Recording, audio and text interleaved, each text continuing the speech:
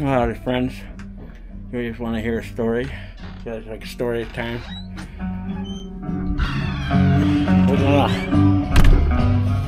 We're gonna see what crazy day. You know, been a while since we all hung out and shit, but life's been wild. Twisty, turny, upside down, turvy, topsies for J-Man, and shit's all types of change. And it's like basically a new beginning, but anyways, so life's starting over in a way. Sort of crazy things.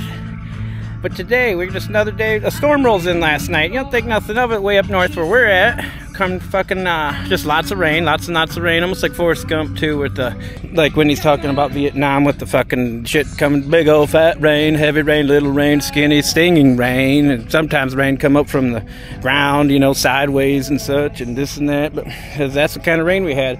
And we're on our way to work, all three of us homies riding on the way to the shop and thinking nothing of it. Then all of a sudden we get to our first detour.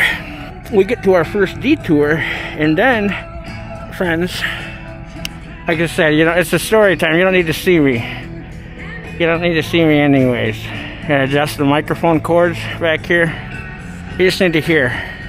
Let me see what's the cord. And then, you have to, so anyways, you have to realize we're on our way to work, and detour first, the tree down. Holy shit. And like, I got a little chainsaw in my truck, just a little top handle. But no, power lines, fuck, okay, we gotta turn around. Then we go and we hit another one and another one. And like, dude, we gotta go back, we gotta get out of here. We're going way the F around here. We're going like into the next county if we need to get around this and go around and get to work. So an hour later, we're into work. And then bingo, what do you think? Like, oh, I just thought there was minimal stuff. No, I was wrong, friends. That's what we're going with this shit. Life sometimes hits you like a crack whore. T-bones you like a crack whore. And so, little did I know we were marching off to battle. It was no little storm. It came through in certain areas and made ruckus like you've never seen. Like God power fist came, he put his little, God put his mighty fist down from the heavens and kind of just swirled the shit around like it was a spoon, like a bowl of like, or like a hot cocoa, you know, mixing the marshmallows up. That's what happened to these trees everywhere. So everywhere we went on the way, we're just trying to get to this one job, man. We just want to get to the job, nigga. Motherfucker, that's all we want to do is get to the job. And so we're going, and all of a sudden more detour. You wouldn't even know it. It was trees everywhere, power lines everywhere. It was chaos. Then it looked like the people with the cars and the chaos turning around and driving all over the place. It looked like almost practically like people were driving all over each other, like it was Black Friday, or almost like with the Gypsy Moss. You guys ever watch the Gypsy Moss work a tree? There's no, I feel like it's cutthroat. Every man for himself with the Gypsy Moss. They're fucking up the tree. They're all like, is this a good tree? Let's go up to the top and see, you know, and I'm gonna go see the leaves. And there's all these other guys coming back down because this is probably a tree that they actually all fucking hate, like a maple. They don't really like the maples for some reason. They don't even, you would think they would love the maples. Juicy, beautiful, delicious. Like, I'd have a maple salad. But the caterpillars, they don't like that shit. They like the oaks. And sometimes they'll even attack the pines, which is crazy. It's just rare. But like, they'll even get after pines. Like, sometimes they're just like, I don't care. The beach, something about the beach, they'll go up the beech trees.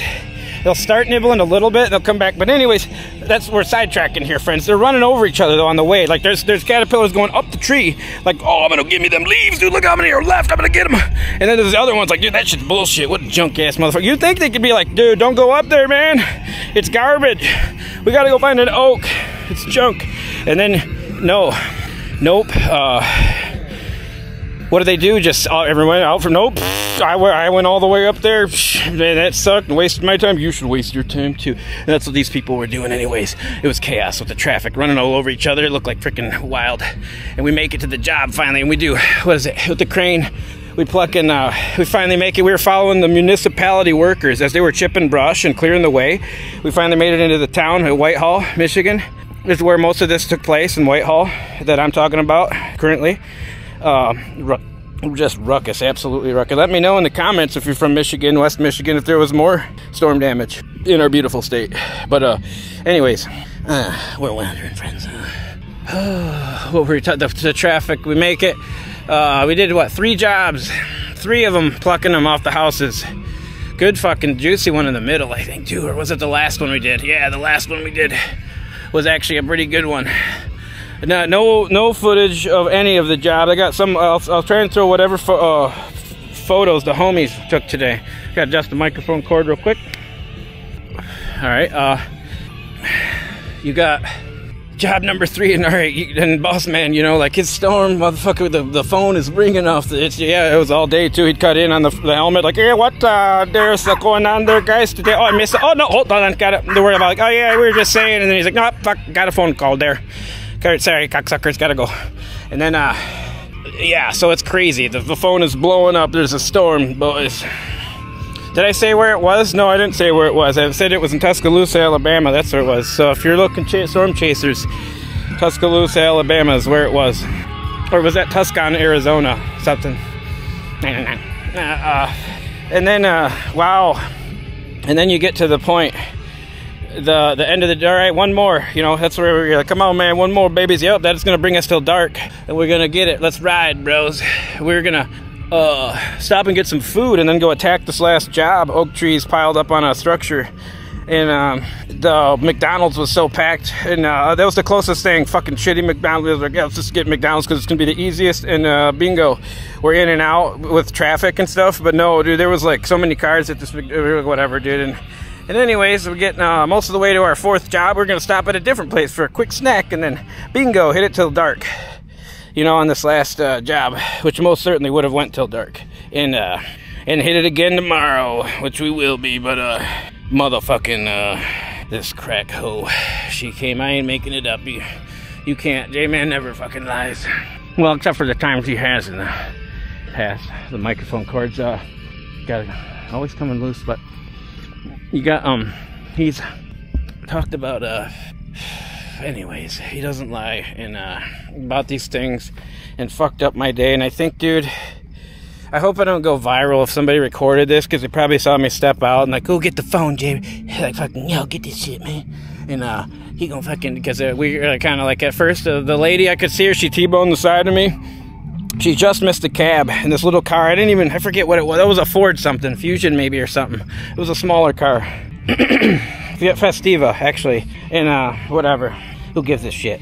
She fucking she blows into me, dude. I got the green arrow, and I think I might have even been a little late to take off because I was letting the clutch out or whatever. I think I was a little bit hesitant after the fucking green. We were turning left. The green arrow lit us up both lanes, and bingo, I get going, and next thing you know, dude, slow motion out of the corner of my eye, I look down and I see this gray car just fucking, and like the only thing I could think of was like fucking the half a thought was basically like, oh, she's never, or they're never gonna, and it was basically like they're never gonna be able to stop in time or some shit like that. I think is what like went through my head, because it was like a split second, and my homies were riding behind me in the convoy. Like I said, we were on the way in the tree trucks, and they fucking, both of them, in the chipper truck behind me and the spider lift truck a couple cars back from that, they both all saw me.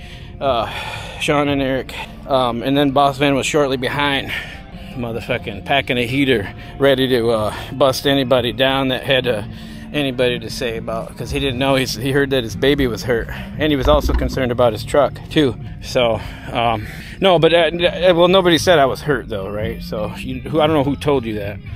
Microphone cord, check 1 2. So wherever you got your information, it's false advertising. They get out and start yelling at her, though, after I see she's moaning. Kind of the airbag went off, and actually she went under the truck and it severed. I think we'll see in one of the pictures, it severed the post.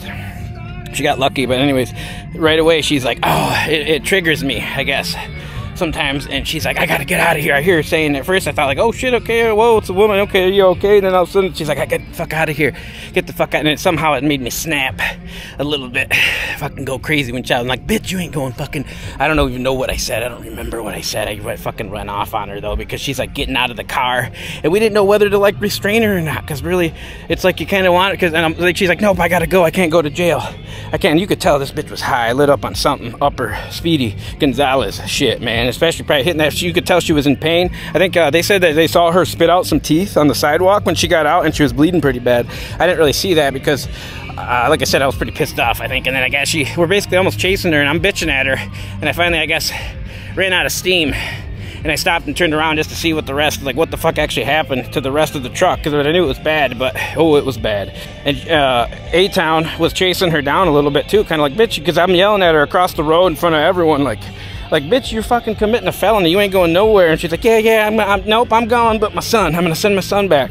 And I'm like, yeah, right. You know, like, I'm like, bitch, it's a fucking felony. Where the fuck, you better get your motherfucking ass. I yelled, I was like, you just fucked up my fucking day, dude. I just want to go home.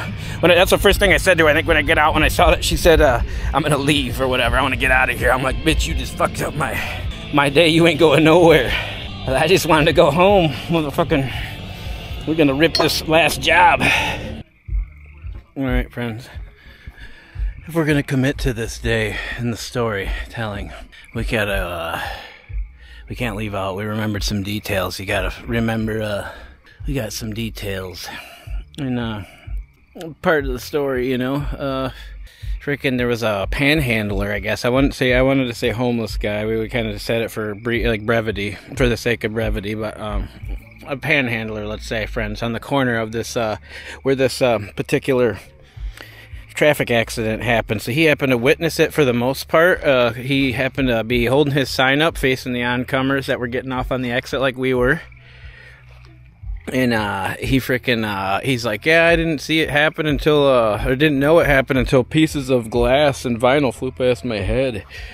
And then he turned around and he happened to see that person's light was still red and that I had the green still anyway. So, like, we had one witness bingo right off the rip. And then all of a sudden, there was like a handful of other people that started rolling up. Like, this one dude in his truck with this old lady and shit and was like, dude, I seen that shit, the whole motherfucking thing.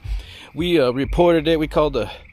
we reported that shit. We saw the whole motherfucking thing, but he's like, anyways, I'm about to fucking dip, you know. He's like, my shit's straight, but I'm out of here. And you're like, yep, appreciate it. But anyway, yeah, people were like, yep, seen that shit. Wow, dude, crazy. And she's running away. I forgot to, stress that part enough in the first go around that this bitch fucking committed to whatever. I think it's a felony, you know, leaving the scene, especially of an accident like that. And, as of when everything was all squared up and we left, as of then, the cops, we asked them, they still hadn't got her because she was away on her foot. But her son I forgot that her son did actually show up. I was tripped out. I even told him too. You could tell, that's probably who she got the drugs from. You could tell he's over there like, that's my fucking car, you know, kind of thing. He had to come down, I guess. But I was like, dude, I can't. I told him, yelled kind of across him. Where he was standing over by the cops or whatever. I'm like, dude, I probably wouldn't even have fucking came. I was like, I thought that was a load of BS. I got to, man, it's my car, that shit. And then A-Town pipes up. Eric was like, fucking like, dude, and the fucking plate's expired. The bitch ain't even supposed to be on the fucking road. You know, it kind of pissed him off.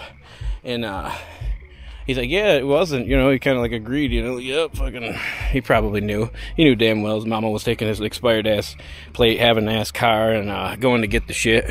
Sure, so she either just did the shit or is going to get the shit. That's why she was hot and heavy and burned through that red light at 45 and fucking kerbopolied our fucking truck over. And that's the other part too, is so she ran off and the son just kind of bounced after. He was like, yep, it's kind of like, yeah, so I guess I'll wait for something in the mail, I guess. And he pretended to not know where she was, and that's wild. And then on the way back, they towed that truck, that 450, and she hit the truck so hard it tweaked the wooden box, the chip box, and the tow truck people, poor bastards, they were towing it, but the truck's facing backwards, you know, because I forgot if I mentioned that too. It severed the the drive shaft. It severed the drive shaft away because she hit the fucking rear axle so hard, so it pushed the axle back. And snapped the drive shaft, and so that truck wasn't going nowhere, so they towed that bitch. And anyways, it's facing backwards with the tweaked wooden box that just got in a wreck, and so like half the box blew apart on the... Check it, homies, dude, back at the shop. The fucking 450, the bitch fucking hit the... Oops, let me go this side. The bitch hit the fucking, the truck so hard that it fucking tweaked the box, so we could see a noticeable gap in that motherfucker, dude, and the motherfucker fell apart on the damn on the way over with the tow truck because the bitch was facing backwards, so it caught all that wind, dude, and fucking on the highway. And then they said some lady did a Dukes of Hazzard fucking picture me rolling, the plywood flies off on the highway, fucking the lady, and then like fucking kerbink ramps, fucking find out on next week's episode if old Suzanne made it. Guys, poor bastards on the way. So here they come. We're wondering, like, why are they coming back? We had them bring the truck, which is probably totaled. We had them bring the truck back to the shop, and why are they coming in with a second one with the flatbed? That's because I had the plywood strapped down on the motherfucker. Yeah, thank you. Shout out to them. God, sometimes the old wives and ladies of the old ladies of the tree, the tree peeps, they don't know what we go through. Some of the shit that we go, everything, you know, it's like there's a lot of, you know, death can happen every day to everyone, you know. You could leave, you could have a heart attack leaving. It doesn't matter what you are, mailman, whatever, bagging groceries, you know. You could almost argue that for every occupation, but the thing is, the tree lifers, there's something about it, the motherfuckers that get tree fever. And they get, so the tree lifers are kind of fucking crazy.